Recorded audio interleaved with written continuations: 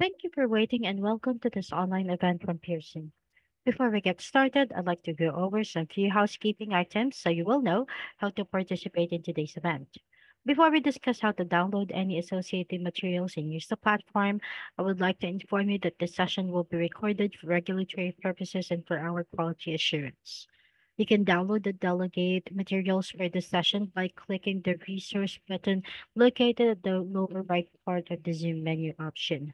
You can interact with the presenter and other attendees anytime by typing your questions into the chat box, which is located at the bottom right side of your screen. Please note that anything you type into this window can immediately be seen by other delegates in the room. To enter a question or a comment, type into the bottom section of the chat window and hit enter on your keyboard. You may also use the same chat box for assistance in case you encounter any technical issues during the event. At this time, everyone is joined on mute, but will have the control to unmute themselves, so please stay on mute if you don't need to speak. To give your questions, click on Raise Hand at the menu bar at the bottom. If you don't see this, click on the icon labeled Participants and select Raise Hand. Otherwise, try holding Alt and letter Y on your keyboard. That's all I need to go through for now. Our presenter for today is Jillian Slater, and it's with great pleasure that I hand you over to her now. Thank you. Please go ahead. Good morning, everybody. I'm Jill Slater, and I'm going to be giving this presentation this morning.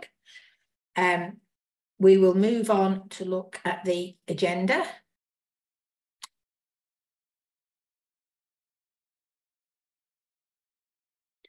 This is for this part of the training. It introduces the important aspects of the course, focusing on specification and planning to teach the course.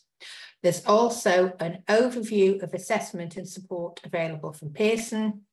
And this part of the training is planned to last for 2 hours. The aims and objectives are to understand the assessment objectives for the qualification, understand the question types for the qualification, understand the mark schemes, practice using the mark schemes using exemplar student work, and we will spend quite a bit of time on that, and then learn about the support provided by Pearson around assessment and exemplars.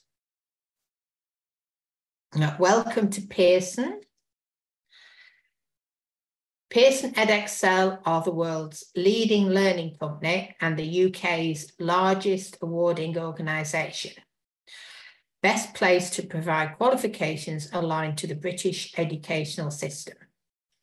Our international heritage stretches back over 150 years.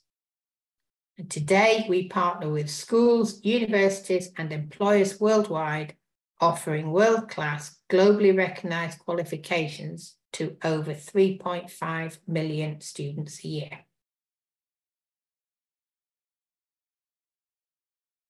Now we're going to have a quick overview of the specification. It's a modular specification divided into IAS and IAL. The total qualification is a total of 6 externally assessed units or modules. Units 1, 2, and 3, which you can see now, comprise the IAS. The content of these 3 units provides students with a grounding for A-level studies. Units 1 and 2 are each split into 2 main topics and themes. So you can see Unit 1 is molecules, diet, transport, and health. So that is subdivided into molecules, transport, and health is topic 1. And then topic 2 is membranes, proteins, DNA, and gene expression. If we move on to look at the second part of the course, the IA2, this would be taught in the second year of study, units 4, 5, and 6. And the content of these units is focused around developing a good understanding of fundamental biological processes. These are the more demanding biological processes. And again, units 4 and 5 are split into two main themes. In both the IAS and IA2, Unit 3 and Unit 6 are the practical skills. In Unit 3, it will be practical skills just from topics 1 and 2. But in Unit 6, it can be experimental skills acquired from all 4 units, 1, 2, 4, and 5.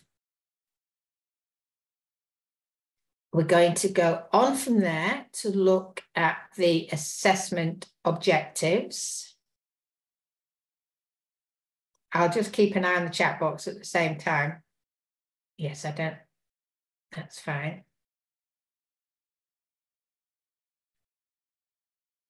There are 3 assessment objectives, and they describe the type of learning that is being assessed. So A01, assessment objective 1, is to demonstrate knowledge and understanding of science. Questions matching this assessment objective will require students to demonstrate learning of biological knowledge and understanding, which is detailed in the specification. So anything in A01 is from the specification. A02A is the application of knowledge and understanding of science in familiar and unfamiliar contexts. So questions matching this assessment objective will require students to apply their biological knowledge and understanding.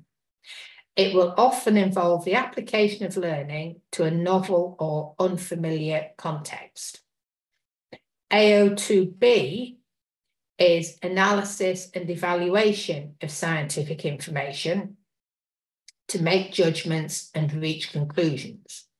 So questions matching this assessment objective will require students to use their biological knowledge and understanding to make sense of information provided in the examination. It will often involve the application of learning to a novel or unfamiliar context. A03 is experimental skills in science, including analysis and evaluation of data and methods. Any question that assesses practical skills will match this assessment objective.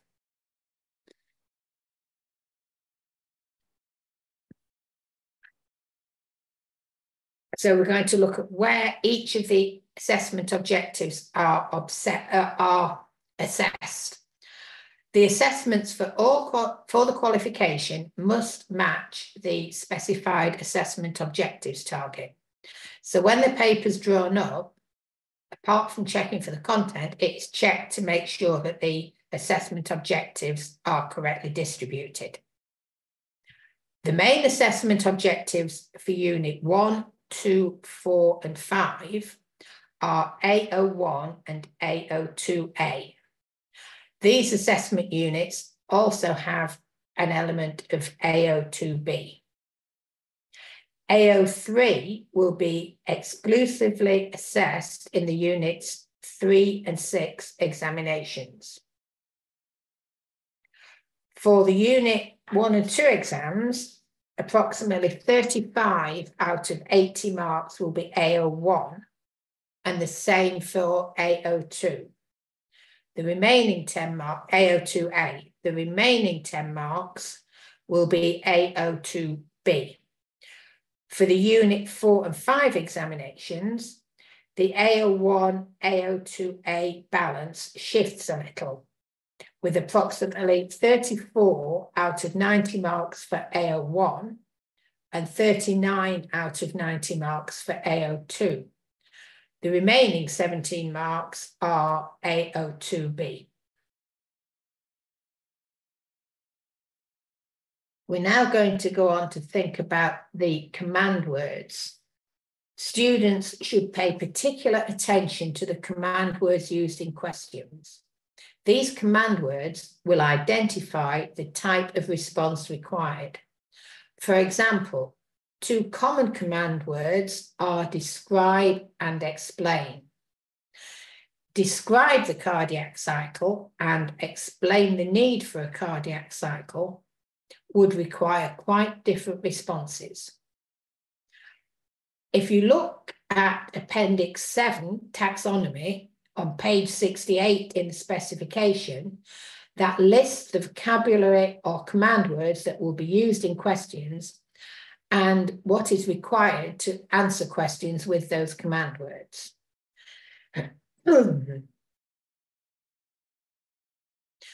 Sometimes the command word identifies the assessment objective.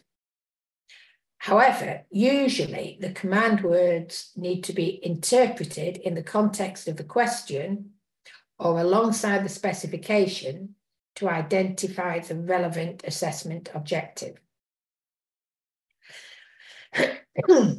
This slide shows how different command words have been used to assess different assessment objectives. Some of the command words, those in red, will almost always be assessing A01, e.g. compare and contrast, complete, draw, state, name. Some will be generally associated with A02A. Those are the ones in green, such as calculate, determine, show. Others will be largely restricted to A02B, those in blue, assess, comment, criticize, discuss, and evaluate. However, a small group of frequently used command words will be used across all the assessment objectives. These are describe, explain, and suggest. In the practical skills papers, Unit 3 and 6, any command word can refer to A03. If you look at A01, it says that most multiple choice questions will be A01. There are 10% of multiple choice questions on each paper. They will mainly be A01, but not entirely. Some of them will test other assessment objectives. So now we're going to have a look at how you can map assessment objectives, and the questions that we're going to look at throughout this presentation are all in the sample assessment materials on paper WBI11, which you can access from Edexcel website. If you're going back through this presentation afterwards, you would probably benefit from matching it to that question paper.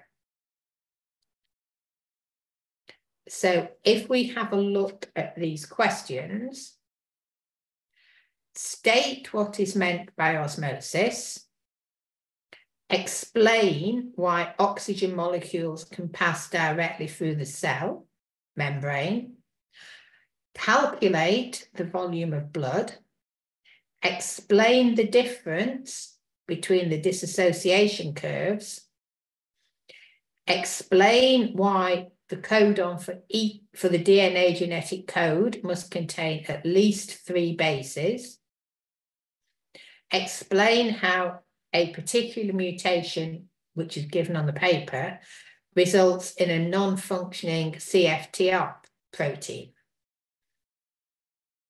So I won't ask you to enter next time I'll ask you to enter them in the chat box, but can you just spend a couple of minutes thinking about which assessment objective you think each one matches, and then we'll have a look at what they were matched to when they were in.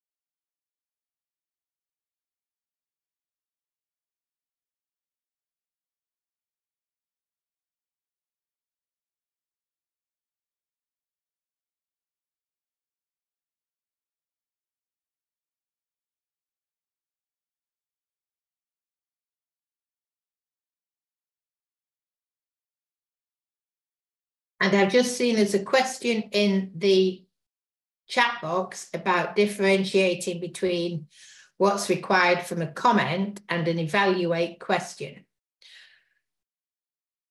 To some extent, it depends on the context of the question. A lot of these questions, particularly comment and evaluate, require an analysis of data, either experimental data or an experimental technique, or an unfamiliar context of biological material. And the question needs to be read in the context of what is given on the exam paper. I hope that helps. If we look at these assessment objectives,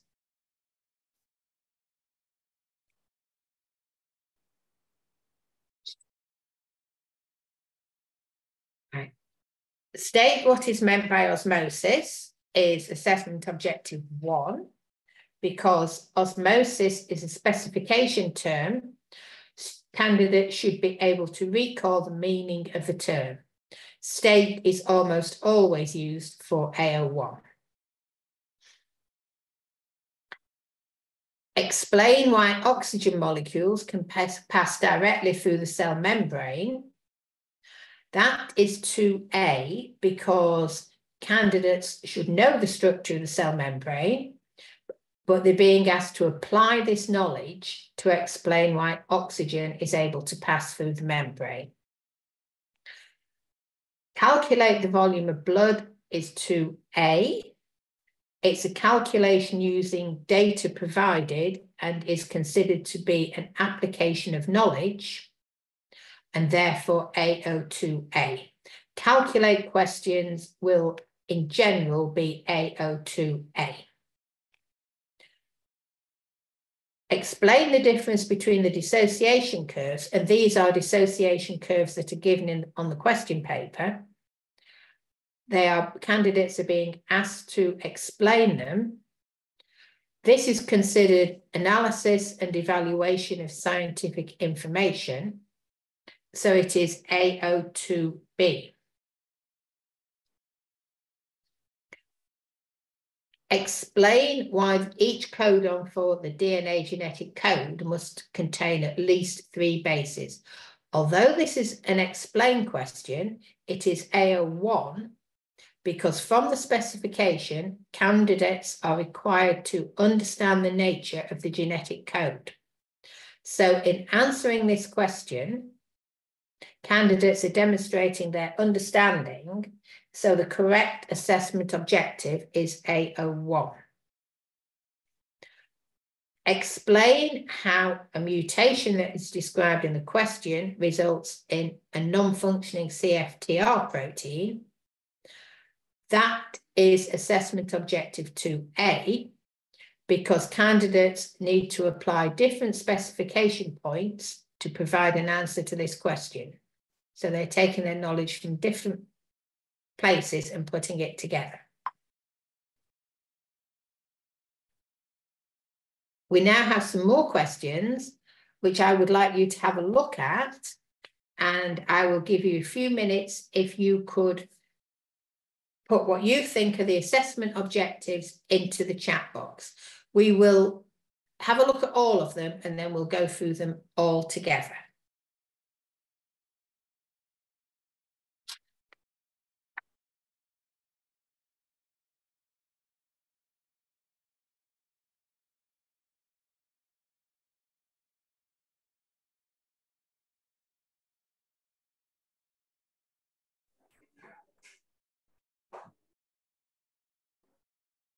You put what you think they are into the chat box and then we'll talk about them.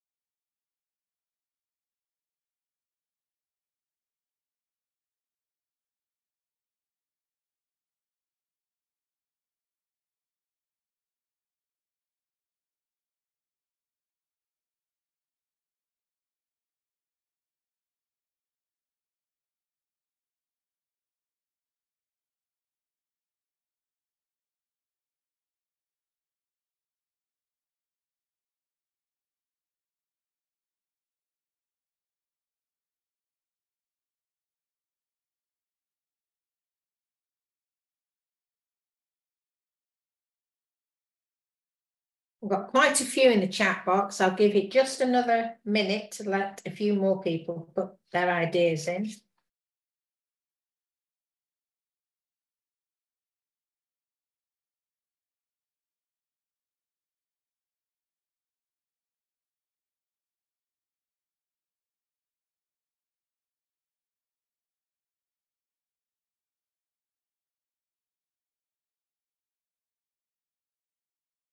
We'll have a look at it.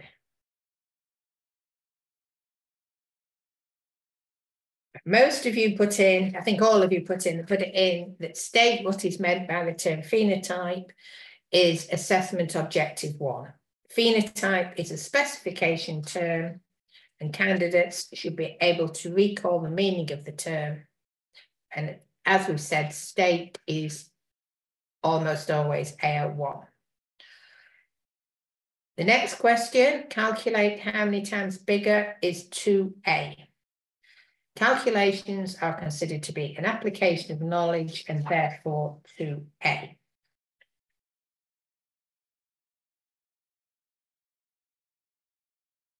Explain how the appearance of, I won't try and pronounce that, show it is adapted to its habitat. And again, this is using information that will be in the question.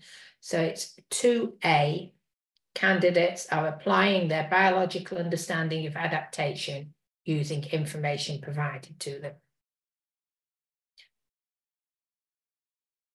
They're given a prokaryotic cell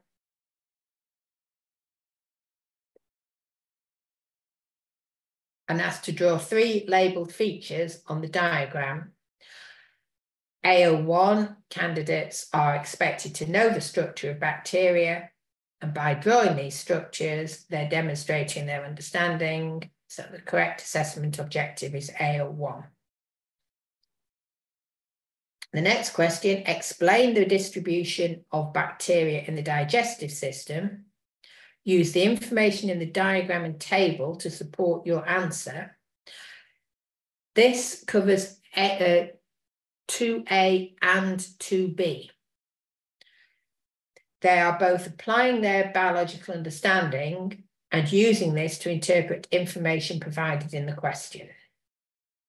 And then the final, describe the role of the rough endoplasmic reticulum, is a straightforward application of biological knowledge, so it is AO1.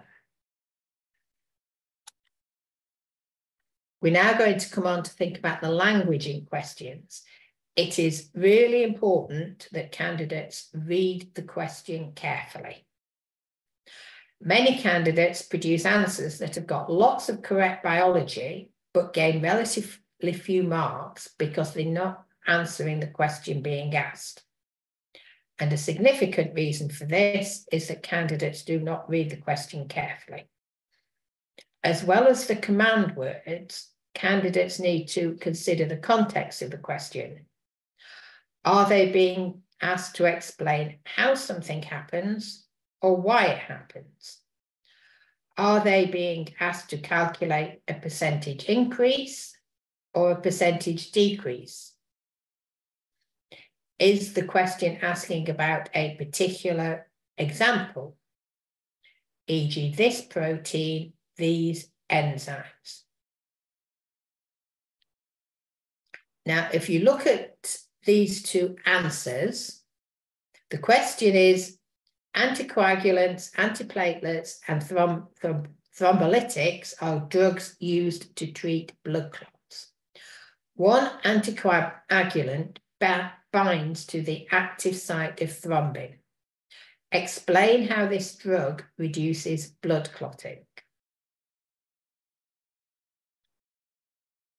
So they're being asked to explain something. There's 2 marks of this question.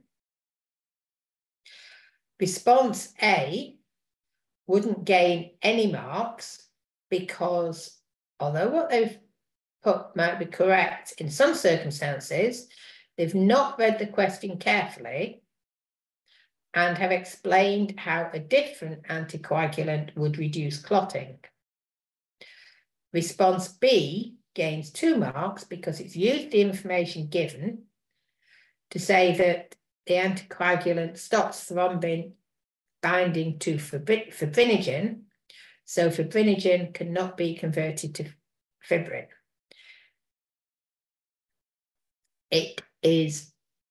That just shows how important it is to read the question carefully. Now we're going to think about the mark scheme and how the mark scheme is drawn up. Mark schemes describe how a paper is to be marked. The mark scheme identifies the marks for each question. It's produced at the same time as the paper. However, it's adjusted after candidates have sat the exam, account for the sort of responses that they are producing. It's not changed significantly, it is adjusted. The mark scheme for the majority of questions in IAL biology papers are point-based. This means there are independent marking points for which a mark can be awarded. In general, for a points-based mark scheme, the number of marking points will be equal to, or possibly one more than the number of marks available. So for a question worth 4 marks, there will be 4 or possibly 5 mark points.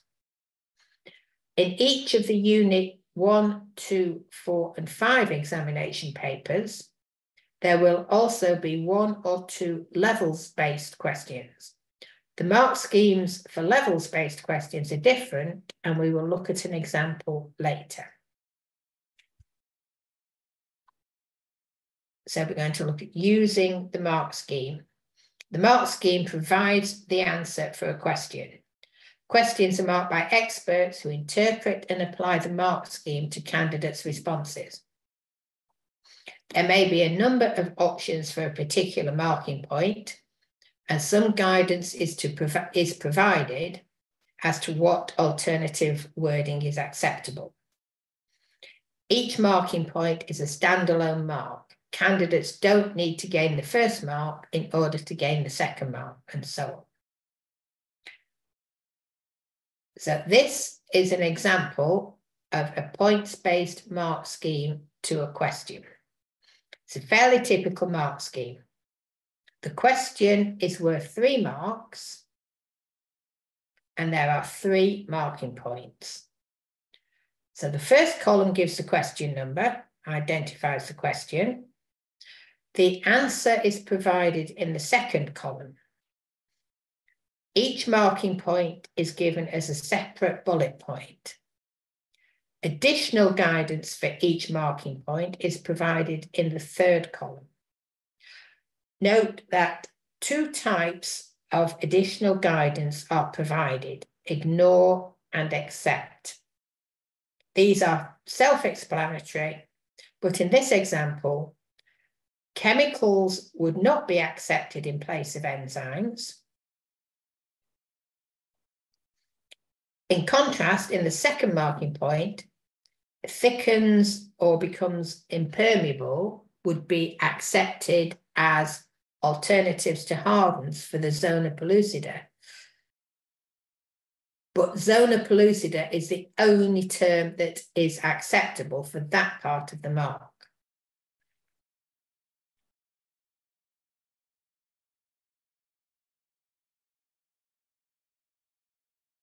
Now, if we have a look more closely at the first marking point in this mark scheme, these conventions with brackets apply to any A-level mark scheme.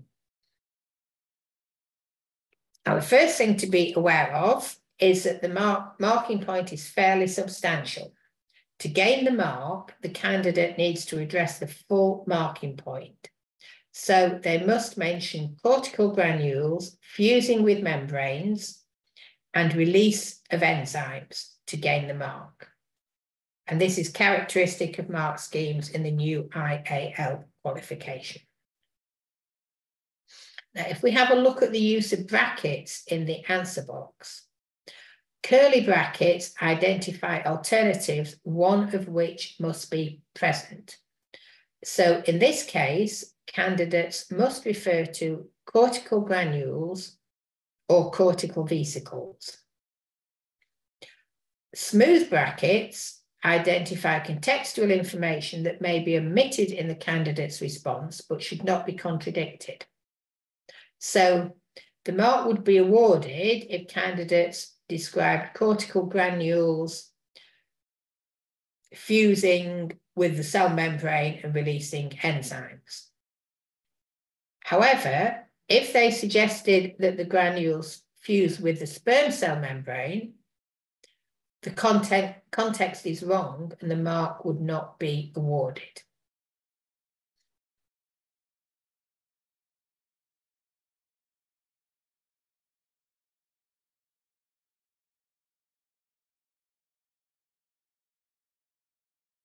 And that just exemplifies that.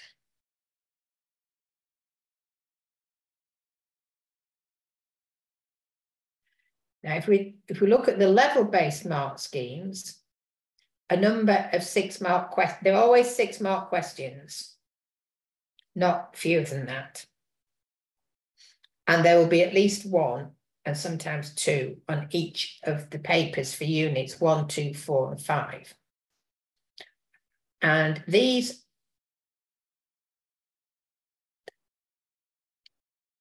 the mark schemes for a level-based question have 2 components.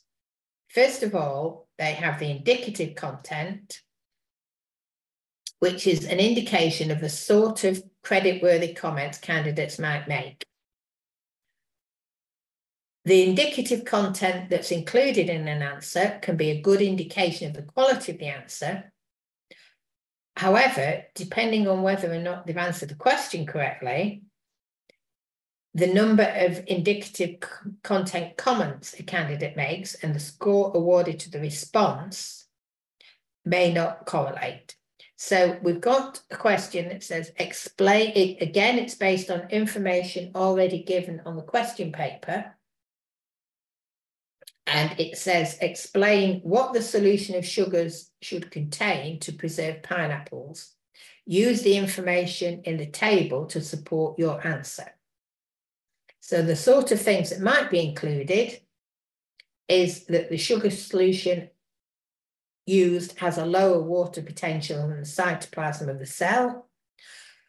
The sugar solution should be hypertonic, so that water will pass out of the cytoplasm by osmosis.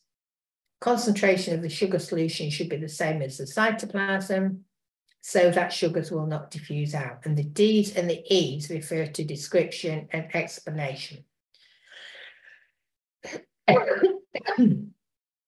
The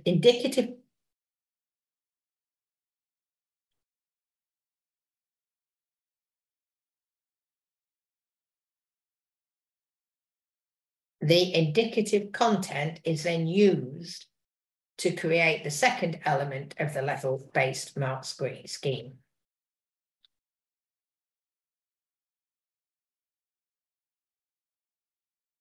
So this part of the mark scheme is the levels description. So it's divided into level 1, level 2, and level 3. And then each level is subdivided in whether 1 mark or 2 marks can be awarded.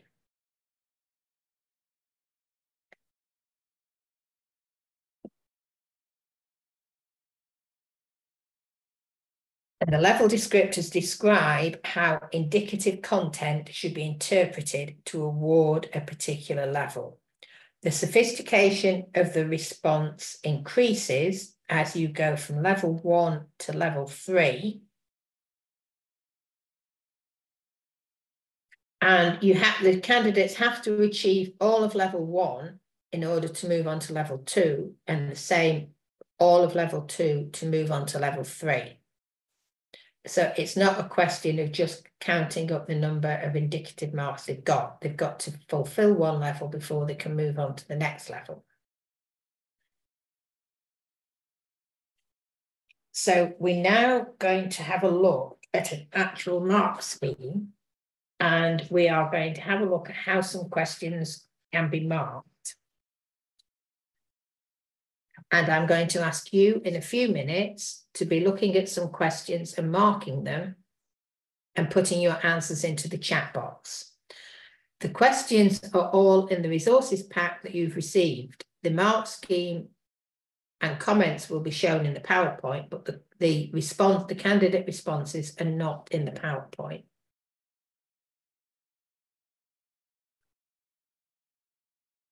So we're going to consider how a mark scheme is applied, and we're going to take a look at a paper and a mark scheme.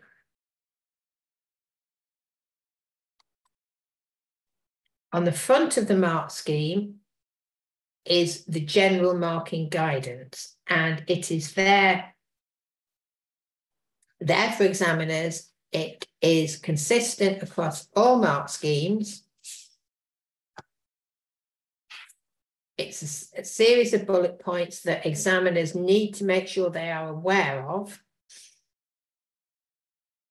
And the guidance is designed to encourage positive marking, which rewards candidates for what they know, rather than penalising them for what they don't know. It's important that all candidates receive the same treatment. The first candidate must be marked in exactly the same way as the last, and examiners are taken through the mark scheme before they start to mark, and it is explained to them what is needed to apply the mark scheme. They should be applied positively. Examiners should mark according to the mark scheme. All marks on the mark scheme should be used appropriately. They're all designed to be awarded. Examiners should award full marks if deserved. And where some judgment is required, mark schemes will provide the principles by which marks will be awarded. Examiners all report back to team leaders, so if they are in any doubt, they've got someone to consult. The principle that Edexcel use is that any crossed out work, if it's just crossed out and nothing is written as an alternative, then it is marked. If it's crossed out and alternative response has been given, then it is the alternative response that is marked and the crossed out work is ignored.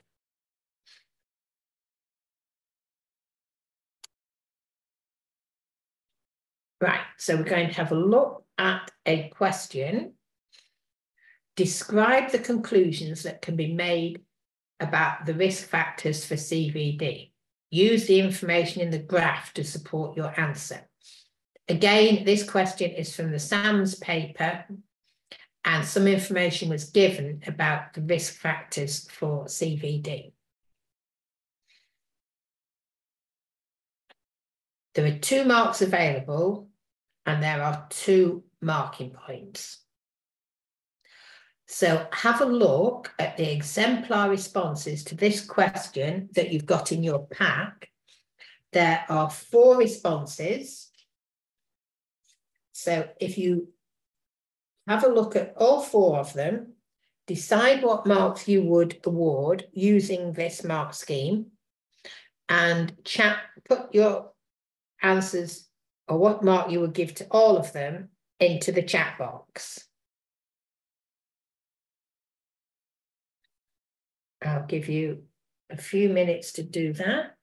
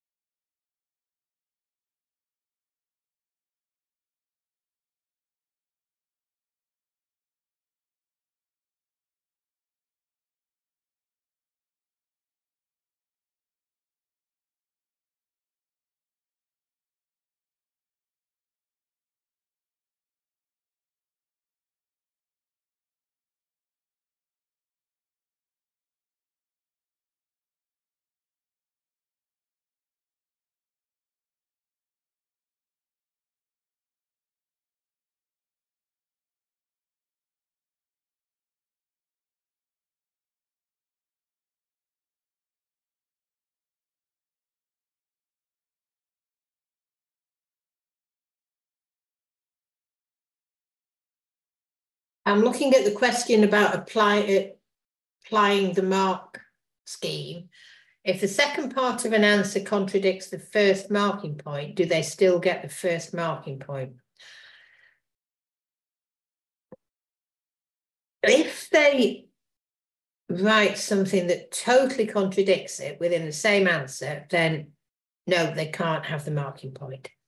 If they write smoking increases the risk of CVD, and then they put age increases the risk, but smoking decreases the risk, then they've contradicted themselves. They couldn't have the smoking mark, but they could still have the age mark. This question is less likely to happen, but there are instances where it might.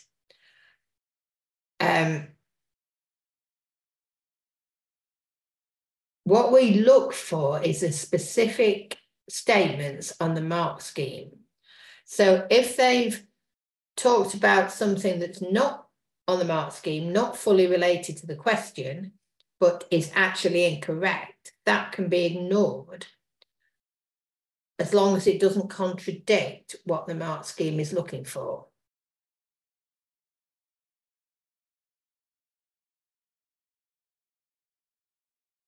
So, for instance, in this question, if they made the two statements, but then incorrectly went on to say the effects of smoking on the wrong part of the body or on different effect on the lungs, something that was not relevant to the question, that would be ignored because they are being asked to use the information from the graph. I hope that helps a bit. Right, can you put your answers a bit? Oh, we've got some in the chat box now, I think.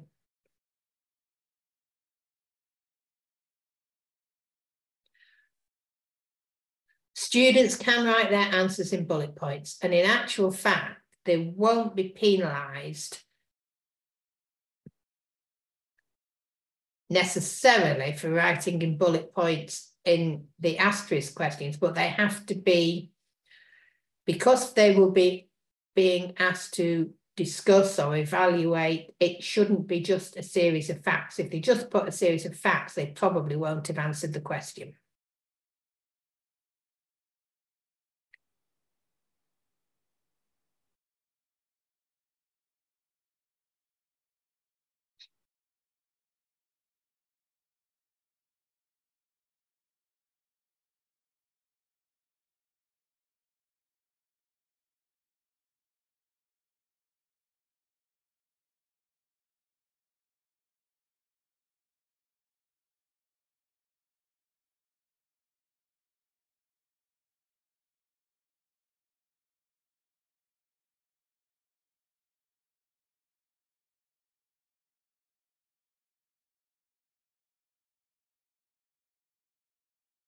I'll give you a couple more minutes. Those are to put the marks in on the whole agreeing with the marks that were awarded. These are student responses. Although it's a sample paper, they are responses from a paper that was set and has been answered by students and has been marked by examiners.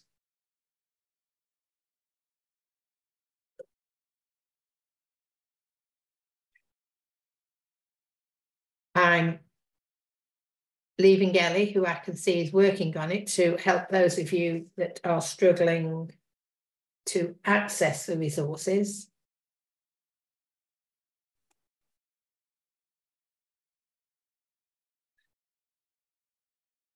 So response A was given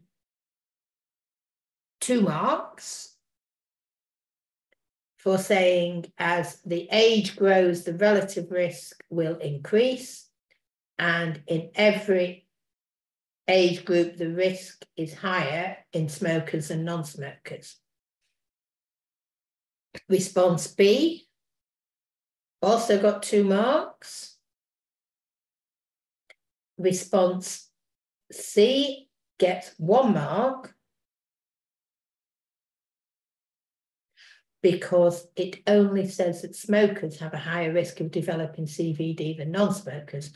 Makes some comment about the effects of age, but it doesn't actually explain them. And again, 1 mark for the final one.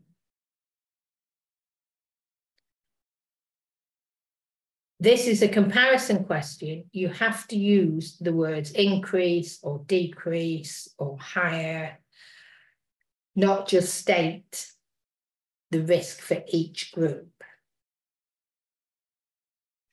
And the next question we're going to look at is a fairly straightforward genetics question. It says rabbits can have brown or white fur. The heterozygous rabbit will have brown fur. So from that, you can conclude that brown fur is dominant.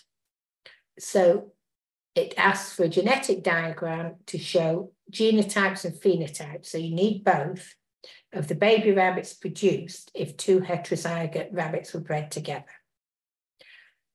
So you have to draw a diagram. It says a diagram. Candidates have to draw a diagram.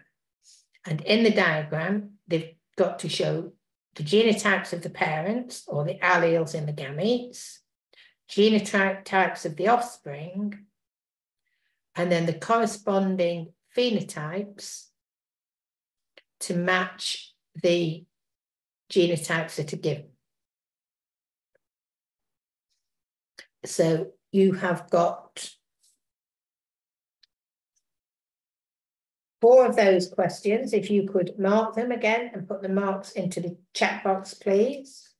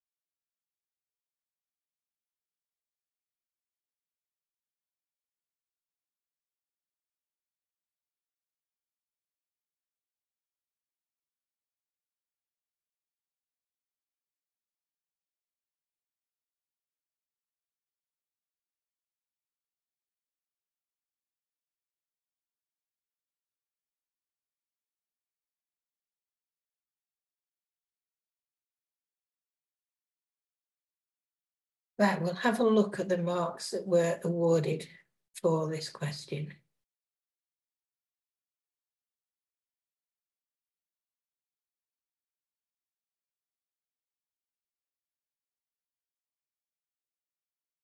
Now, this question also gives an example of the positive marking that is applied. So the first response was given 3 marks. They've got parental gametes and offspring genotypes are correct in the diagram. And it was taken that it could be inferred which genotypes applied to which phenotypes from the diagram that had been drawn. So that was given all 3 marking points.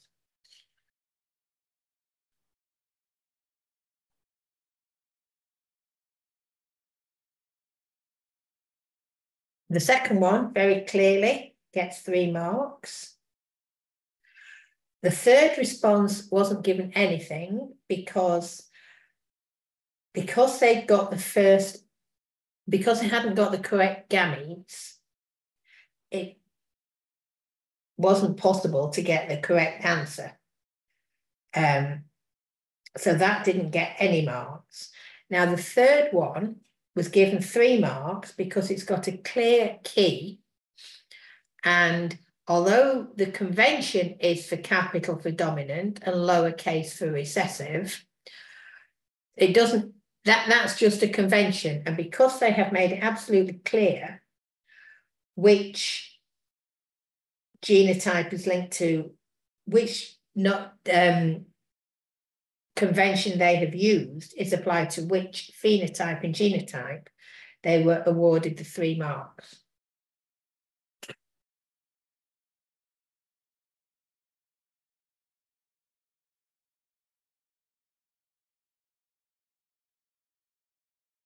So now we're going to look on to a question that says a calculate question.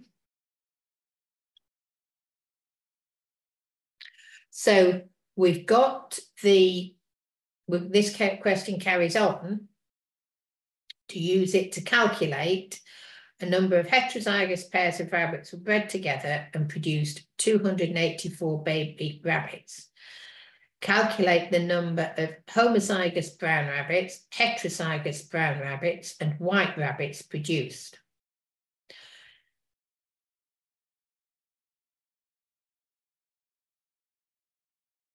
Because this is 3 different responses, 3 different calculations with 3 different answer lines, there is no carry forward within the question. However, there is carry forward if they got incorrect ratios in the previous part.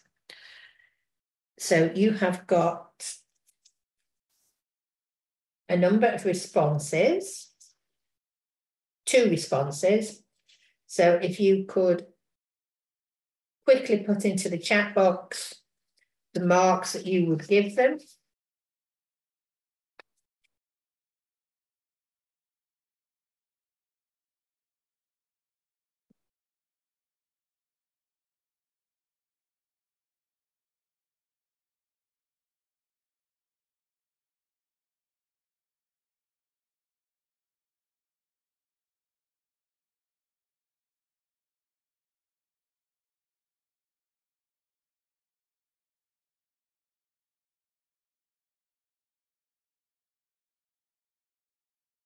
Fairly straightforward question, this.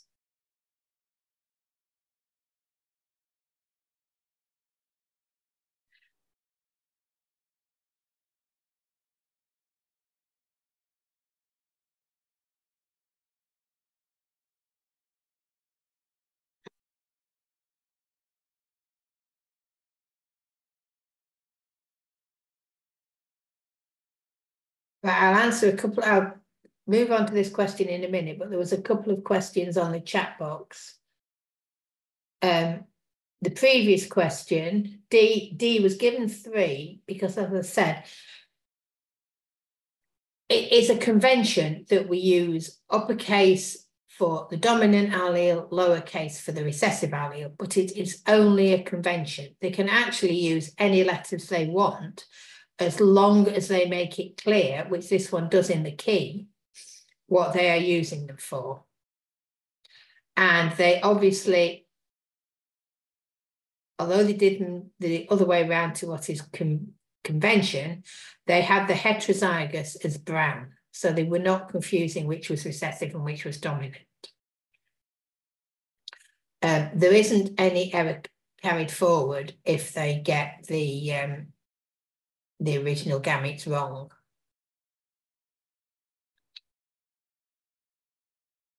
Yeah, and we've got lots of responses. So A gets 3 marks, is very clear, well set out. All 3 answers on the answer lines are correct. The final mark, the second question gets 1 mark because they've only got 1 answer right, and each of the answers are looked at separately when there's 3 answer lines.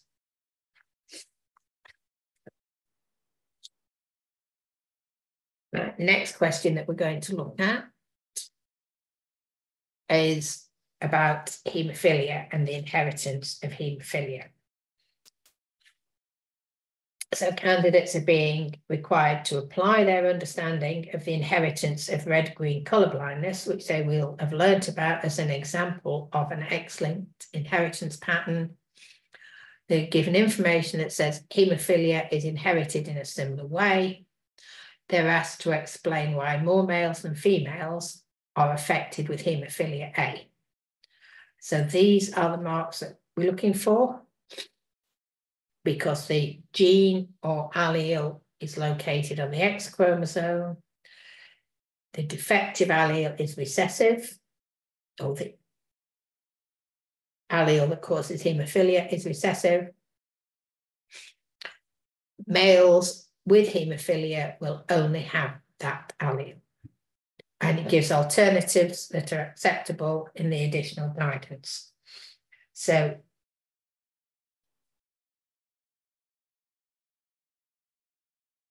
and don't forget about the curly and the smooth brackets and the importance of those. Right, you've got some responses to this question. You've got 4 responses. Could you have a look at them, decide what mark you would give them, and put that into the chat box, please?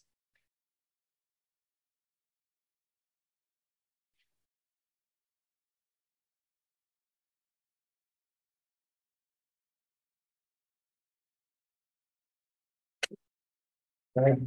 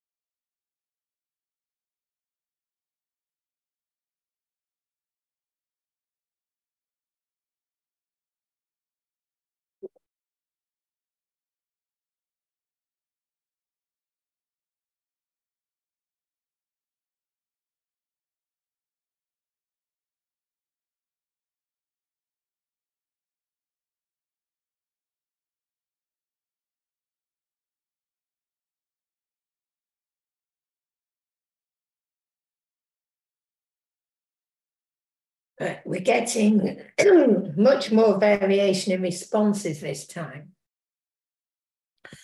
largely because candidates struggle to express mark point 3 clearly.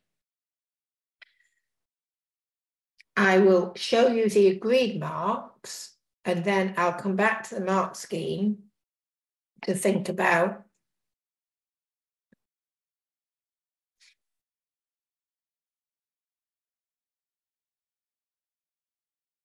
so mark point, the first one was given 3 marks.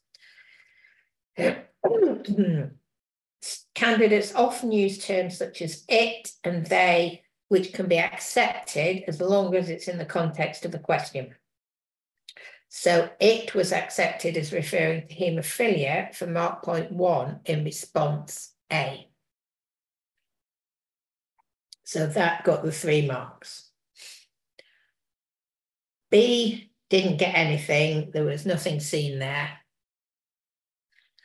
In question C, or response C, quite a few of you gave this 2 marks. Now, when it was marked, it was given all 3 marks. But mark point 3 is very borderline. Higher chance of having a healthy X. Females have a higher chance of having a healthy X. It's just about equivalent to the additional guidance for mark point 3. If we go back and have a look at that, healthy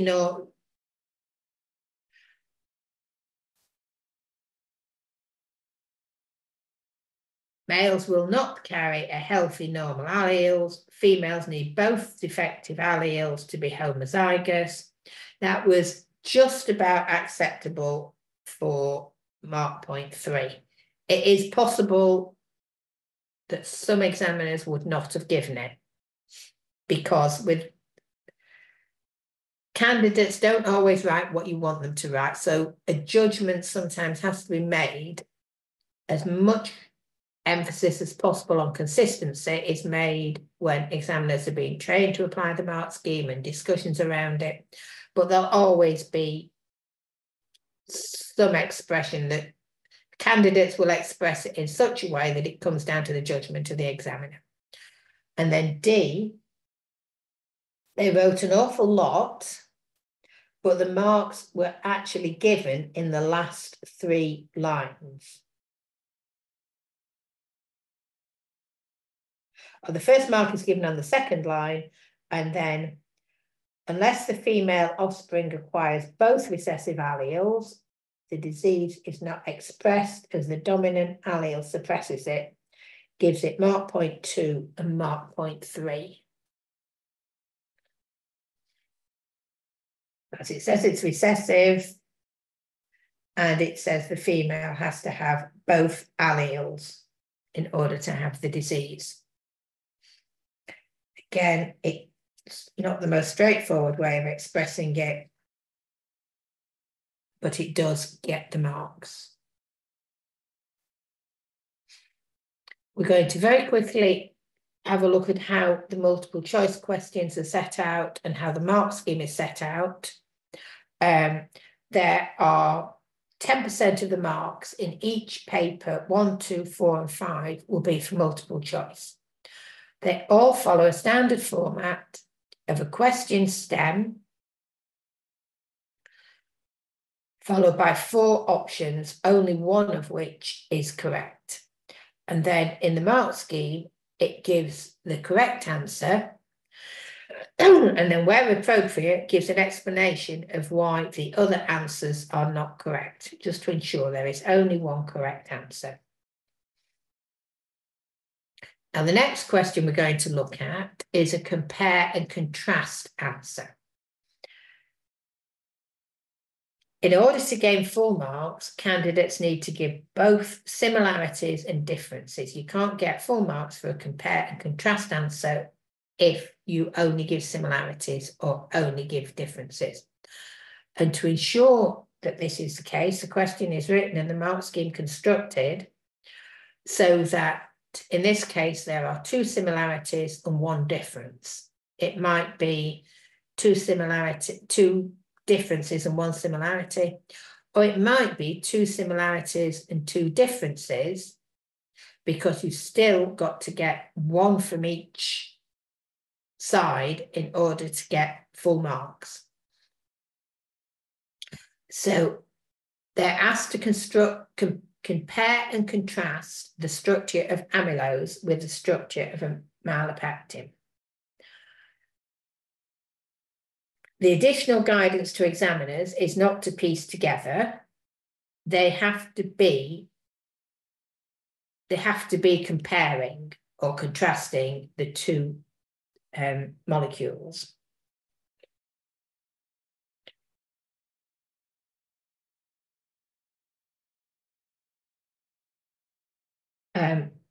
Note that polymers is in smooth brackets. It's alpha glucose that is required. Bonds or links are alternatives for the second marking point.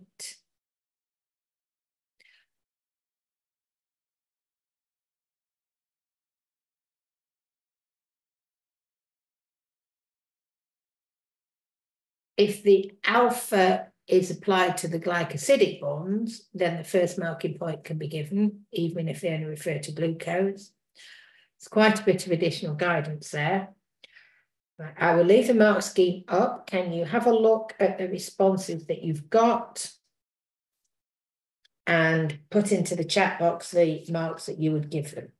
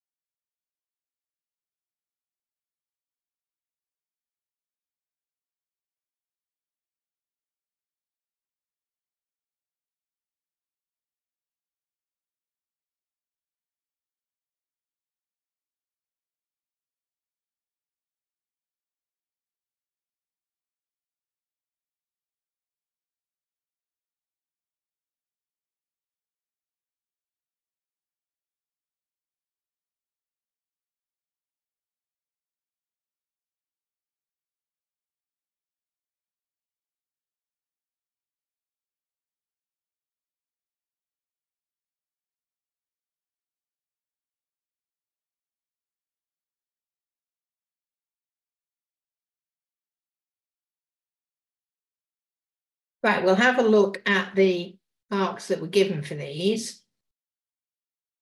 You have given quite a bit of variation here. So the first response gets 2 marks because it clearly expressed the similarities and differences in the bonding. So it got mark point 2 and mark point 3. But there's no reference to alpha glucose, so not mark point 1. And what the candidate has done is compared and contrasted the functions of the molecules, which is not what they're required to do and not answering the question. Response B, again, got 2 marks, mark point 2 and mark point 3, because it missed the alpha in front of glucose.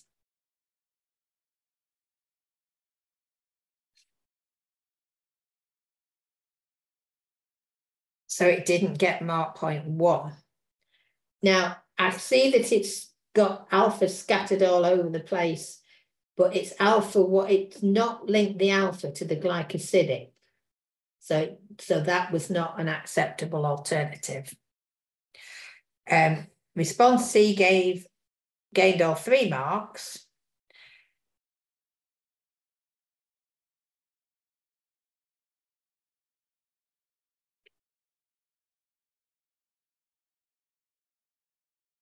In this case, the benefit of the doubt was given because alpha amylose and amylopectin are polymers of alpha glucose, not alpha glucose monomers.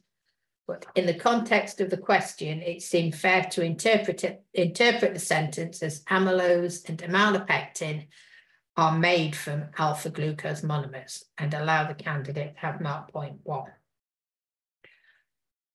Again, it's easy to see how you might, on some occasions, might come to a different conclusion.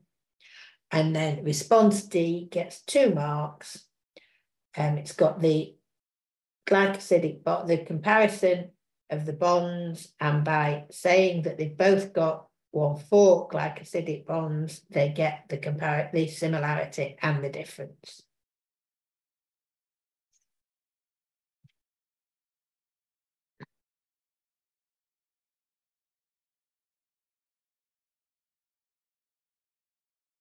Right, we're going to go on to look at a question that this is based on information that was given about an amoeba and explain how the uptake of substances would be affected if the amoeba increased its number of pseudopodia. So the answer has to have an element of explanation. So it says, what would happen if the pseudopodia were increased and why that would affect the uptake of substances?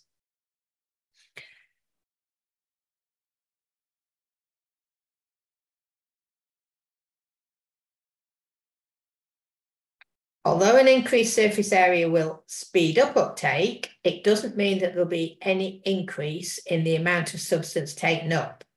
So for marking point 2, candidates need to be describing an increased rate of uptake or faster uptake, not an increase in uptake.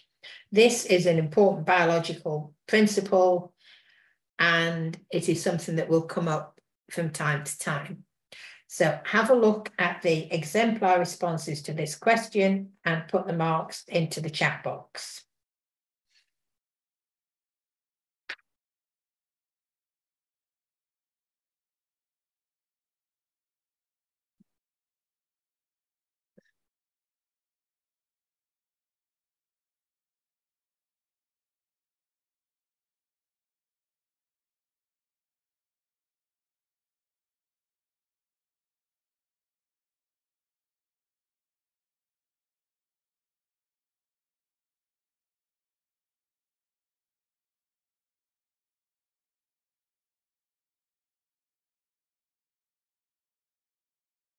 You put them into the chat box as you've had a look at them.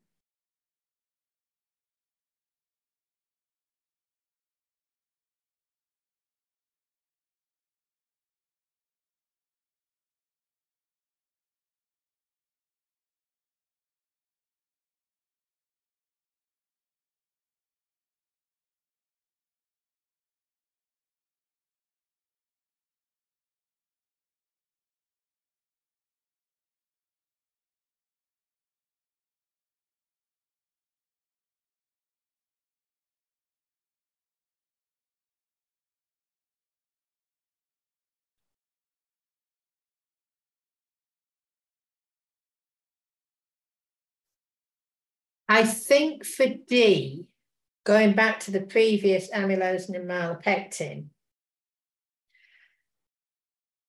it says that amylopectin has got 1,4 and 1,6 bonds. Amylose does that have 1,4 glycosidic bond, meaning it won't be able to break down quickly.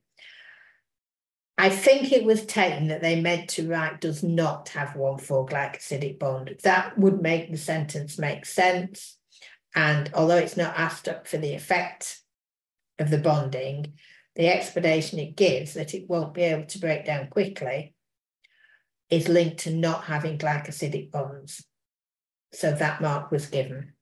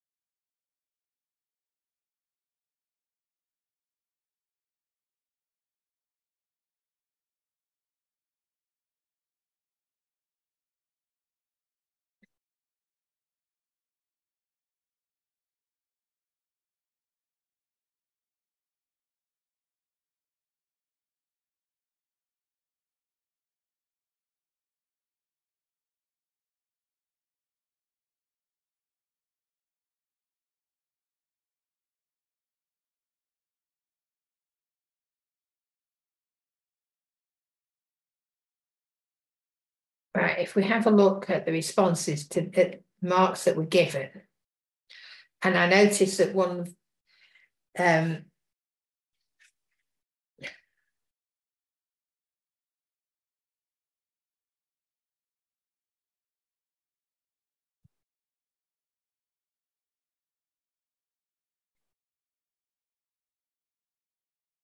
right, now I've got in my notes, which I would agree with, that I was sent, that A, B, and C each gained 1 mark because uptake of substances or uptake would be more were not allowed for mark point 2. And in response B, it was accepted, but they were referring to an increase rather than increase in rate. A question like this, you are looking for faster increase in rate, faster rate, rather than just an increase in uptake. So I think B would have been given 1 mark, but I can see that it is a conflicting one. And D gained the 2 marks because it very clearly stated that the uptake of substances, the rate of uptake would be steeper. Surface area to volume ratio was accepted, even though the mark scheme said surface area. I do think B should only be 1 mark, not because it says it, but because it doesn't say rate. If it said it was faster, that would be fine.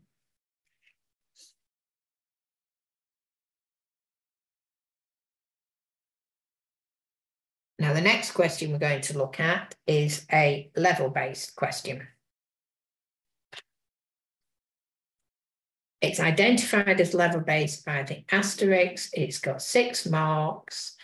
It's using information in the table to support the answer.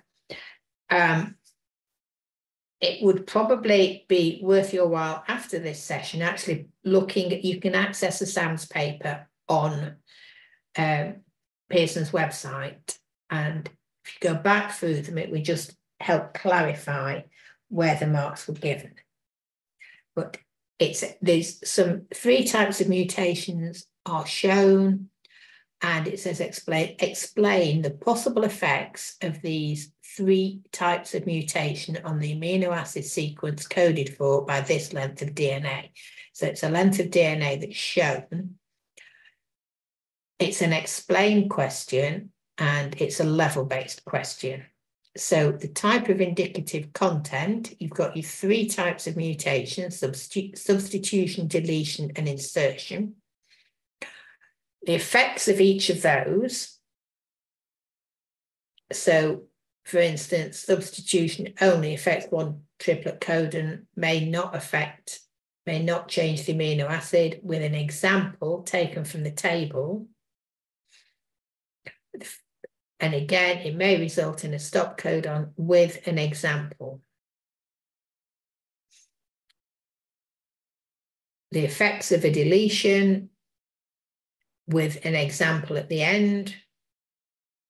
An insertion, again, an explanation of what effect it will have with an example at the end. And students are required to use these examples to show that they are making use of the information in the table, applying unfamiliar knowledge, or applying their knowledge to an unfamiliar situation. So that is what they might comment on. And then this is how it is marked into levels. So a correct statement about mutations will get them 1 mark. If they comment on one aspect with 1 illustration, or 2 aspects commented on but no illustrations, they will get all of level 1, so that gives them 2 marks. To move on to level 3,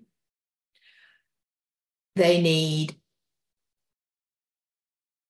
the aspects commented on with corresponding illustrations. If they describe 2 aspects with both of them having illustrations, or 3 aspects but only 1 or 2 illustrations, then that gives them the first part of level 2, which is 3 marks. If they comment on 3 aspects with corresponding illustrations, that gives them all of level 2, which is 4 marks. And then for level 3, it goes up to 4 aspects with illustrations, and then 5 aspects with illustrations.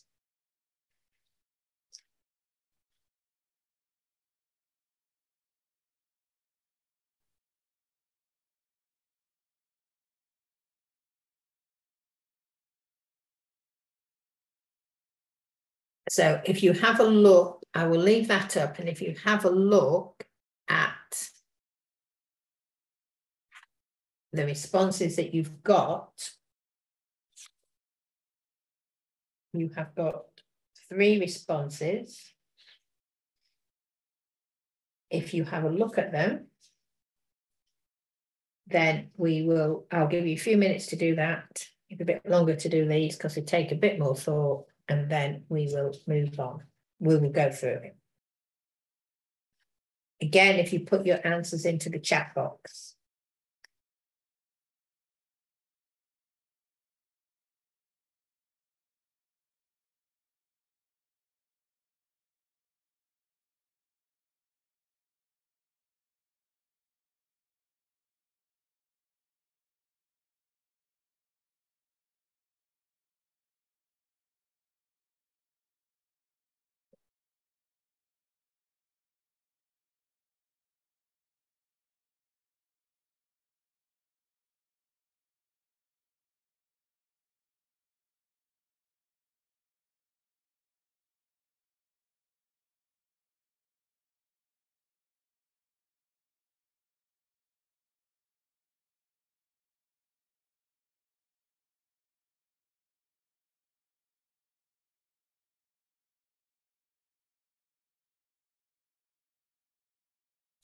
When it says illustrations, if we go back,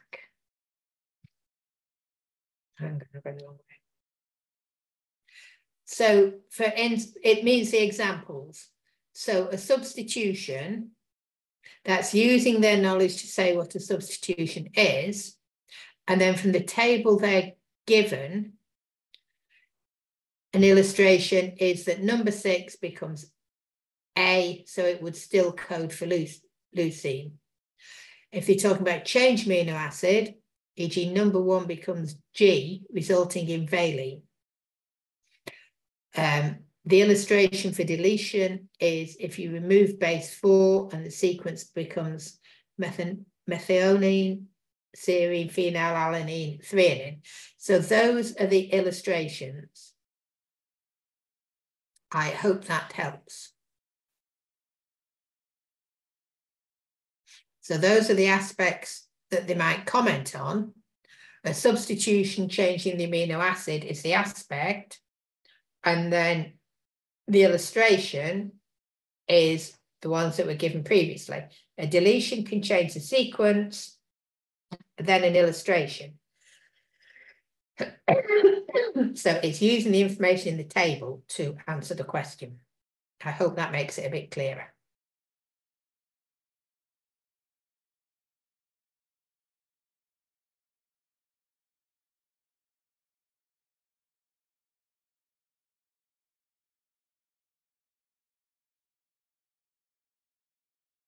So if you start to put your answers in the chat box.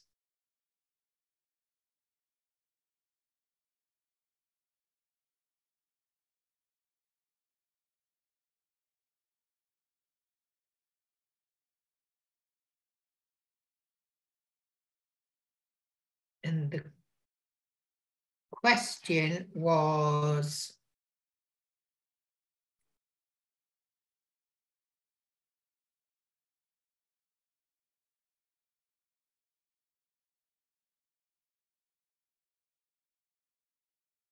explain the possible effects of these 3 types of mutation, which were substitution, deletion, and insertion, on the amino acid sequence coded for by this length of DNA. So you've got a length of DNA and you've got the amino acids it codes for, and you're being asked to use your knowledge of the 3 types of mutations to explain what effect it might have on the length of DNA.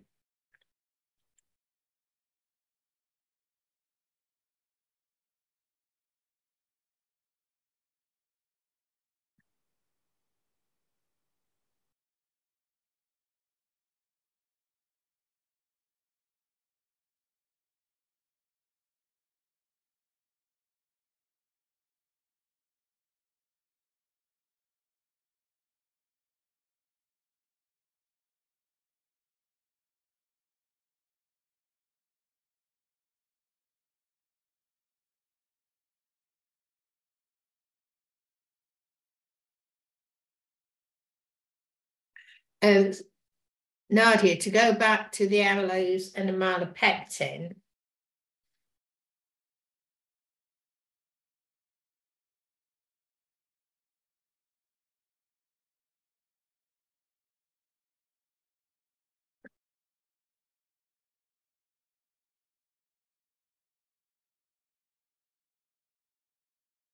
when this was marked, it was interpreted, it seemed fair to interpret the sentence as amylose and amylopectin are made from alpha glucose monomers and allow the candidate to have mark point 1. In the context of the question, it was interpreted that they should get that mark. And as you will realise, on different occasions, a different examiner might come to a different decision, but there will always be judgment made by examiners.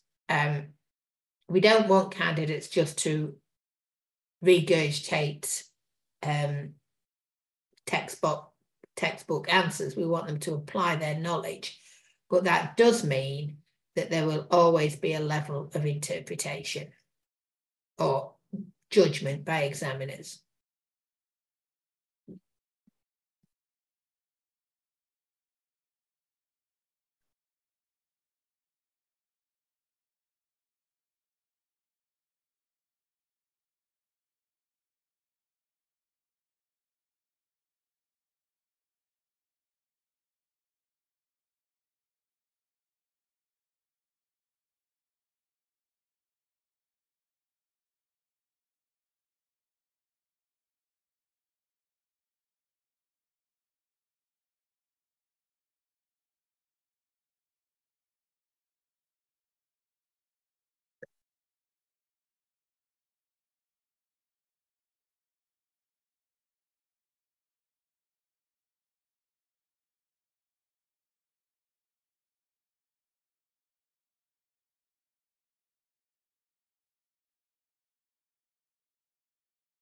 Right, we will have a look at the marks that were awarded.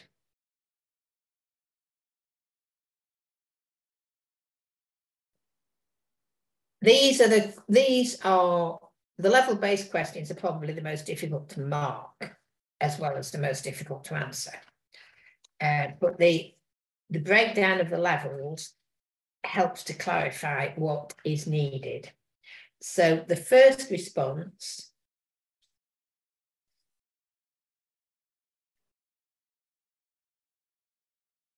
got 1 mark. It was level 1.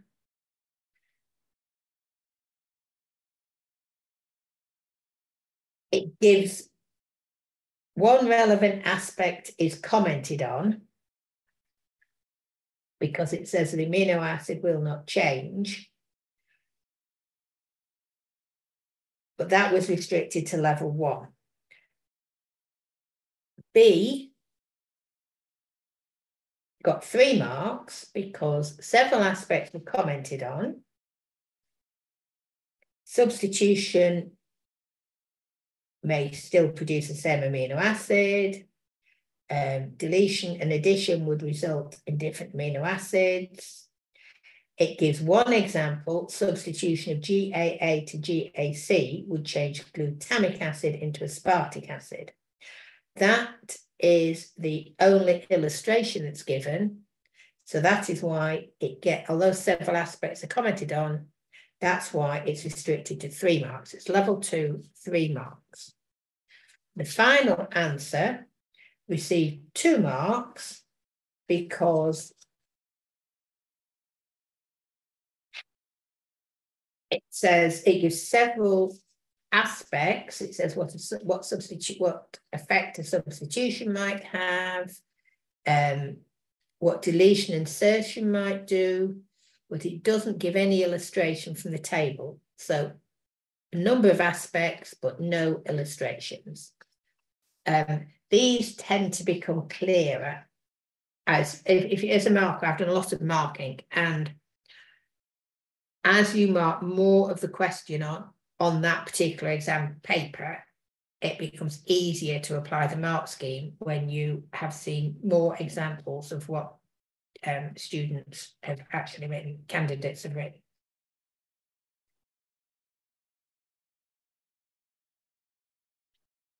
We've just got a couple more questions to look at.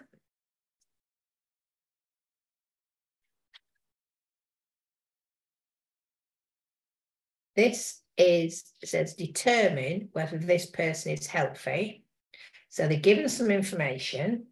Determine is a new command word in this qualification. And the answer to a determine question must include an element which is quantitative. So they're required to use the information provided in the question to determine if a person is healthy.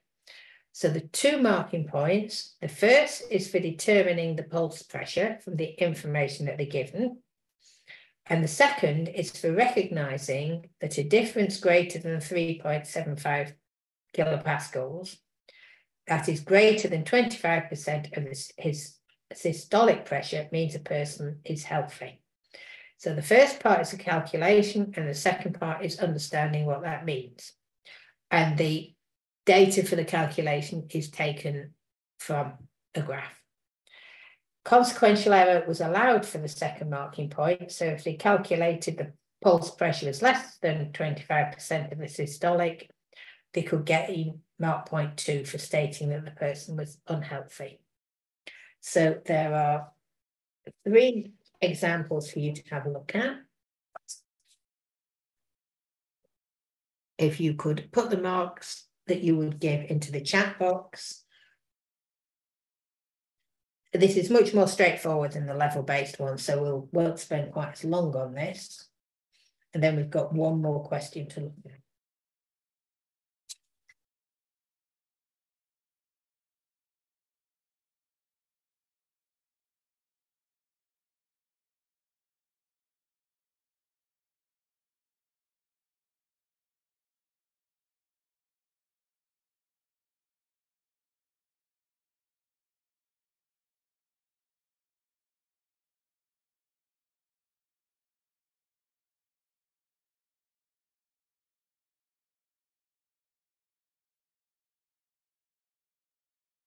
Right, going back to the amylose and the malapectin, the mark scheme says we can accept glucose if alpha was indicated when referring to the glycosidic bonds. But I think the alpha has to actually go in front of the glycosidic rather than the 1,4.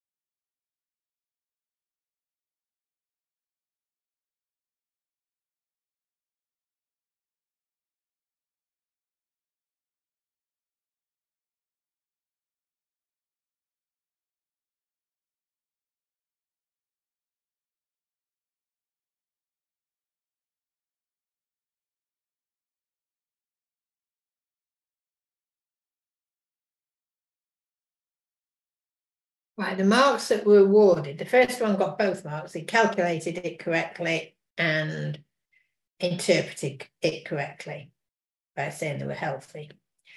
B didn't get any marks because the pulse pressure was incorrectly calculated by giving 5.2 instead of 5.3. There's no indication of it being 25% of the systolic, which would have been allowed. But it's still, what they have calculated still means that the person would be healthy rather than unhealthy. So the statement is incorrect.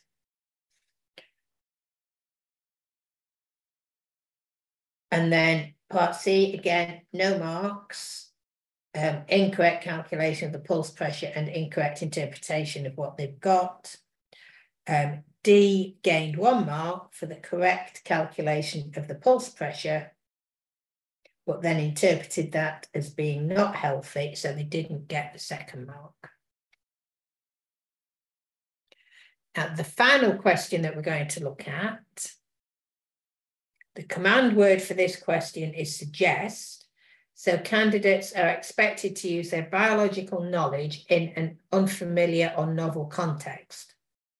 The suggest command word will be used for no more than 10% of the available marks in a paper. In the additional guidance, they ignore where molecules may be found. Because the context is unfamiliar, candidates shouldn't be penalised for suggesting measuring a molecule in an inappropriate location. So measuring carbamyl phosphate in the blood, liver, kidney, etc. would all be accepted, as would simply suggesting carbamyl phosphate without a specific location. Now, it is a bit, I apologise, but I haven't got the information that was given in the question, so I can't give it to you. I would, as I say, I would go back and just look at this with the SAMs that are in the on the website. But have a look at the marks that were given and see what you think you would give it. This is the last question that we're looking at.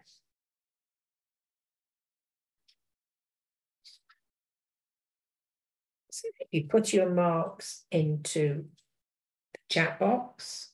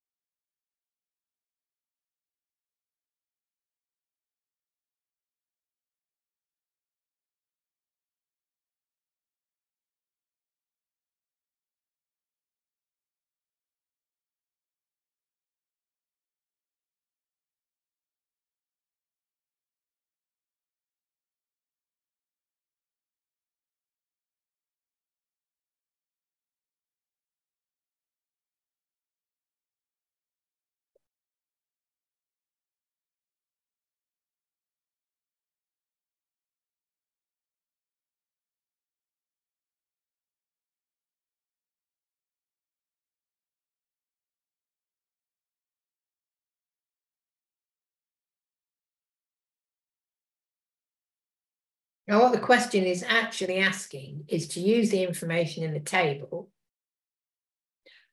to explain what will be tested for, or how an inherited genetic disorder can be tested for. So you've got genetic screening, you've got a biochemical test, and you've got family history, which are the three different ways that an inherited genetic disorder can be tested for.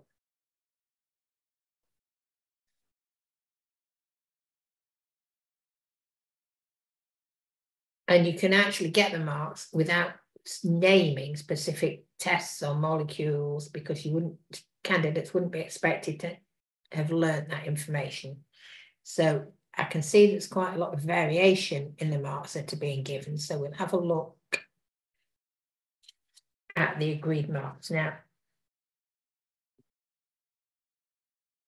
response A gained 1 mark because that's mark point 2 for saying the concentration of ammonia would increase. It's a named molecule that would increase.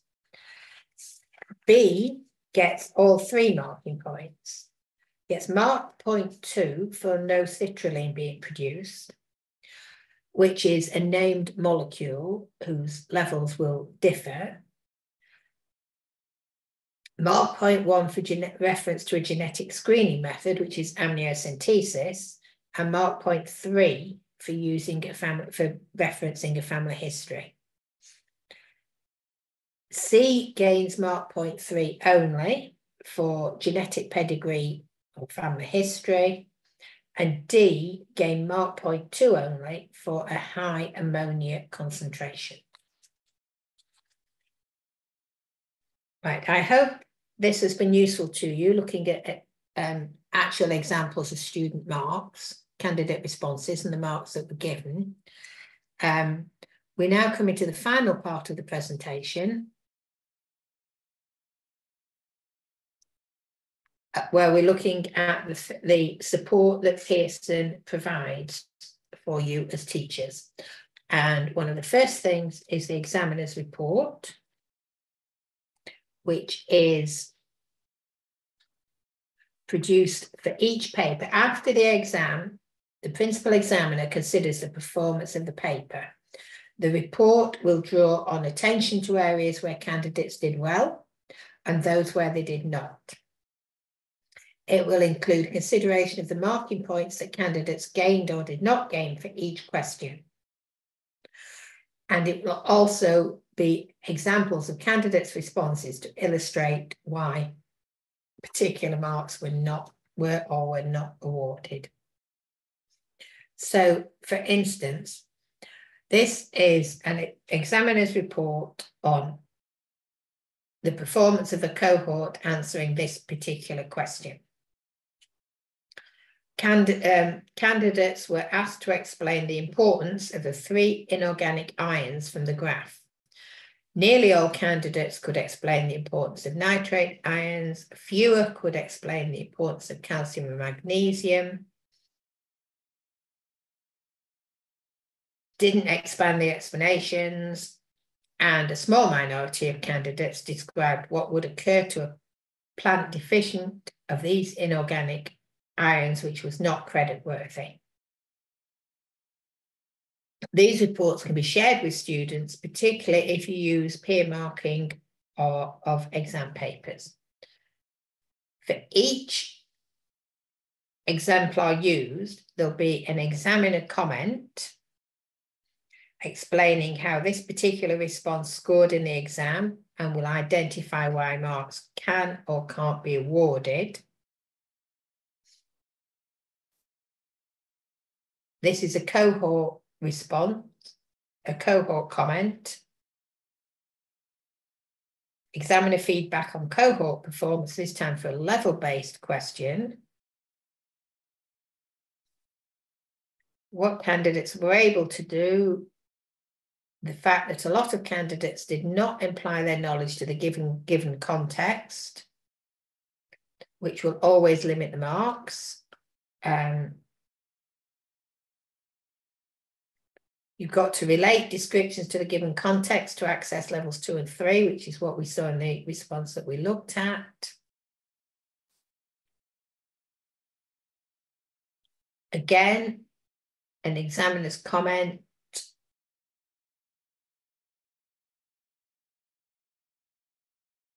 on a particular response. And there's also an examiner's tip at the bottom. And the examiner's tip are suggestions to students that will help them prepare for a particular type of question or avoid common mistakes in answering a particular type of question. So these examiner's reports come out after the exam and they are designed to assist with future teaching, and both when preparing your lessons and preparing your students for exams, and also allowing the students themselves to see the feedback from the exam. Now, there is support available at every stage. Free resources and support for planning, teaching and learning, exam preparation, and then results support when the exams come out. And all of these are free and available online.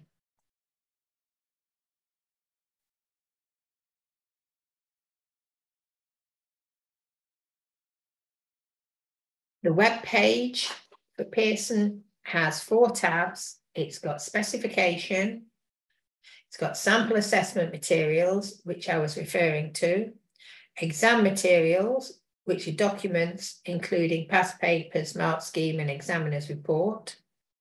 And of course, this is continually added to as more exams are sat. And teaching and learning materials. There's exemplars, lesson plans, course planner, and much more. Results Plus is support for exam preparation and post results. And it's a free online results analysis tool for teachers. It provides a detailed breakdown of student performance, identifies topics and questions where students could benefit from further learning. It benchmarks your school's performance against other Edexcel schools. But it's not just a post-results tool. Mock exams can also be fed into the system to produce analysis. You can find students' results analysis from their previous school, and it gives your students direct access to their final grades and performance breakdown wherever they are. Schools need to sign up for it, but it is free. You just sign up for a free Results Plus account. And it's linked to e-pen marking. All the exam papers are scanned. They're taken in a traditional manner. They're scanned into a system which enables examiners to mark a question at a time, and different examiners may mark different questions on the same paper. They're all marked digitally, and then it's consolidated into a central system, which is used to provide the analysis in Results Plus. Another resource you might find very useful is Exam Wizard, which is a free tool which allows you to make homework assignments, topic tests, mock exams. It uses past paper or past questions. They're tagged against a unit, topic, and assessment objective, so you can use it to create your own paper on a particular topic, drawing from all the from the bank of questions. The mark schemes are there, the examiner report is there, and it means that the most recent exam content is available sooner. Access to Scripts is another self-service online free and instant resource available from results day onwards. It allows you to see all your students' marked papers. It's available for all qualifications and is accessed through Edexcel online. The scripts don't have examiner annotation on them, but they do have the marks awarded for each question.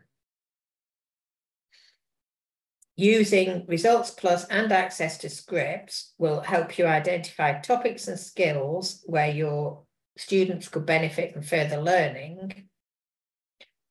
And it will also help you make decisions about EARs. Pearson Publishing supports a modular approach in line with the latest specifications, which are recognised by universities worldwide and fully comparable to UK reformed GCE A-levels. It's got exam practice, it's got international content, embedded transferable skills, and it's reviewed by a language specialist to ensure the book is clear and accessible. And the final resource to help you with teaching Edexcel biology is your dedicated subject advisor, Tim, and you can contact him using the information on the slide.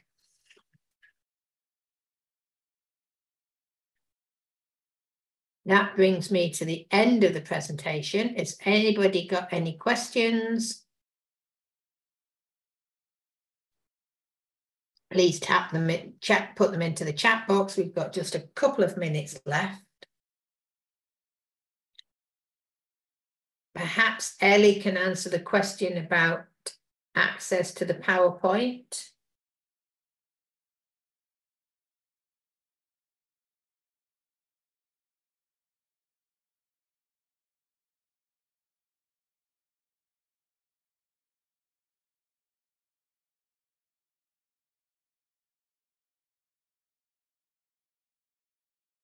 Unit 3 is experimental questions or practical skills questions using the practices, the core practicals on Unit 1 and Unit 2.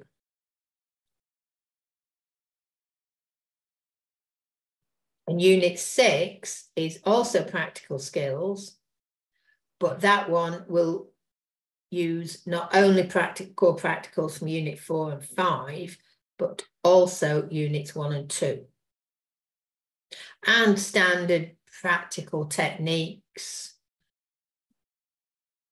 use of particular apparatus, how to make results reliable, that sort of thing.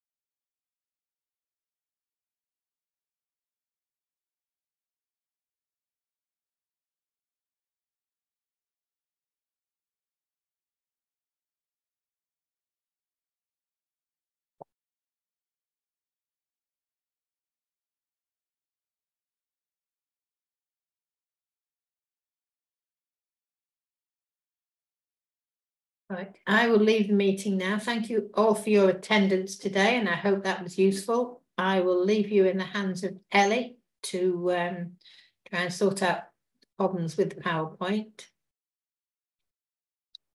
Thank you for attending. Bye-bye. Thank you so much, Jillian, and thank you everyone for attending today's session. We hope you found it useful. Have a wonderful day and stay safe. Thank you. Bye-bye.